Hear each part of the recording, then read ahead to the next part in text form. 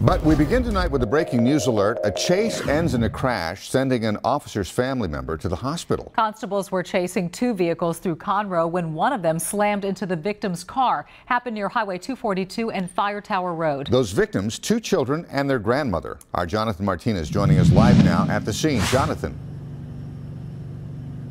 Guys, this is the intersection where that chase came to an end, but not before the suspects bailed and even ran off into the woods. We know multiple people were taken into custody and several taken to the hospital, including the children of an officer along with their grandmother. A lot to follow on this chase, but we'll start with video of those suspects who were arrested. This was two of those suspects taken into custody by Montgomery County Precinct 4 deputies after this wild chase that lasted nearly 5 miles in speeds as fast as 100 miles per hour. As to what happened, deputies spotted a stolen utility vehicle around 7 o'clock tonight with another vehicle following close behind, at which point deputies tried to stop both of them. A chase ensued, and deputies say that truck even tried to ram several patrol cars.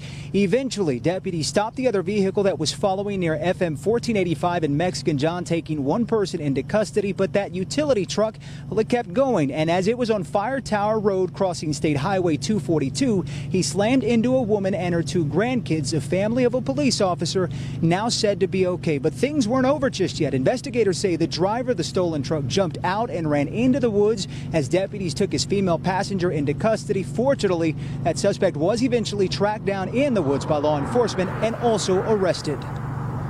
He was driving very erratic at high rates of speed. At several points in times, he aimed his vehicle towards officers. Officers were able to reposition their vehicles where they weren't struck. At some point in time, he was trying to force other motorists off the road, so it was a very dangerous pursuit.